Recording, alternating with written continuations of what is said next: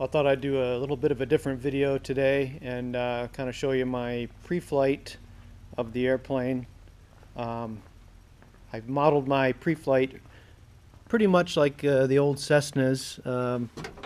I have a lot of time in 172s. That was where most of my early training was on.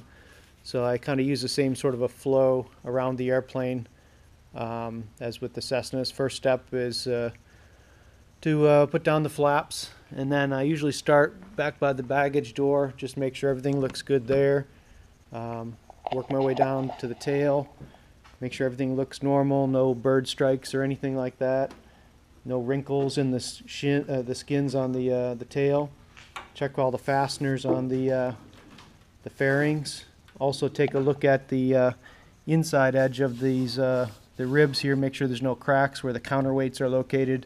There can be some stresses there, but there's some doublers put in there to stiffen that up after they saw some cracks on some of the earlier planes. Just kind of generally look at the condition of the tail, make sure everything's okay. Come back down here, check the security of the fastener on the trim tab.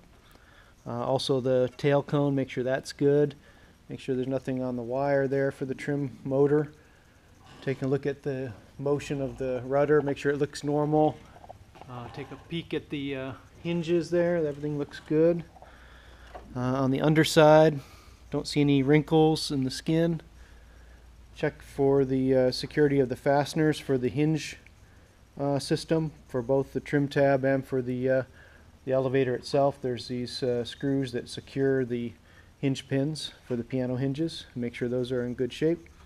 Again, check all the fasteners on this side for the fairings. Looking at the inside of the rib, that looks good. Come back around. Again, check the rudder. Make sure everything looks good.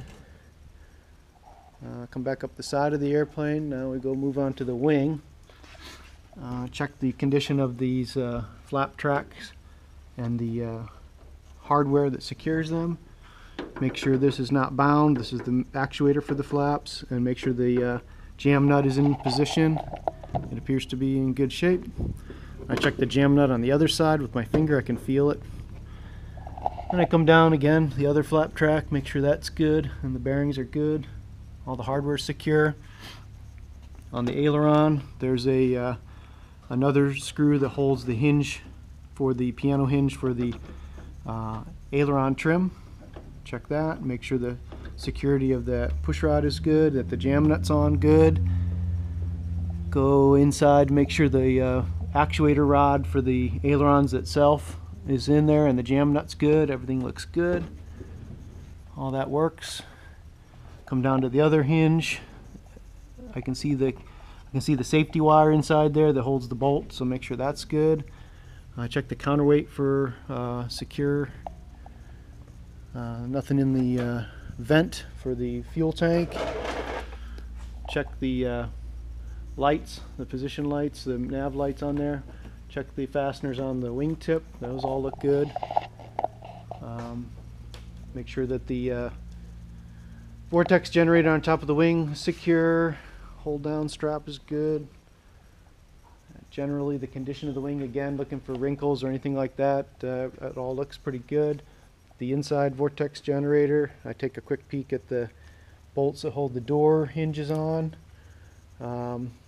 Make sure there's nothing plugging the static port, no bugs or anything in there. Then I check the engine oil. I usually like to run it at about 6 quarts. If I go much more than 6 quarts, it tends to just kind of blow it out. Everything looks good in there. I don't see anything loose. I'll secure that. Check the condition of the cowling itself, the hinge pins that hold the cowling, the top half on, and the bolts, sorry, machine screws I should say, that hold the cowling on. Those all look good. Check the fasteners on the spinner. Run my finger over the edge of the propeller looking for nicks. Don't feel anything. Check the tension on the alternator belt, make sure it's good. Take a peek inside the intake, looking at the filter make sure I don't see any critters that have gone in there. And then just give a quick tug on the exhaust, make sure nothing feels loose. Generally looking at the condition of the nose gear, that the bolt looks in place properly and nothing looks out of place. Nothing's rubbing. Again, looking at the cowling. Then on the pilot side, static port looks good. Nothing in the vent. Inboard vortex generator also looks good. Security of the pitot tube, everything looks good there. Work my way up the leading edge of the wing on this side. Outboard vortex generator looks good. The vent for this side of the fuel system. The lights on the wingtip, and also all of the fasteners for the wingtip fairing. Security of this counterweight for the aileron.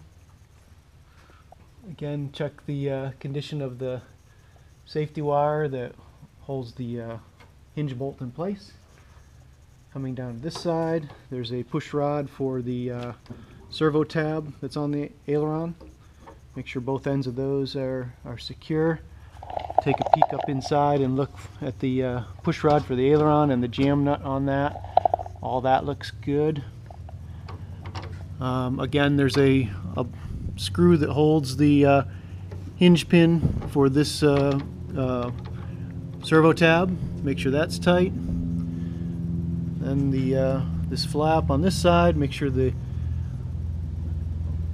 hardware for the bearings look good. The push rod for this flap is good, and the jam nuts are in place. And again, the push rod flaps, the flap track bearings there. And both tires, main tires, look good. So then the next step would be to check the fuel, and that's what we'll do next.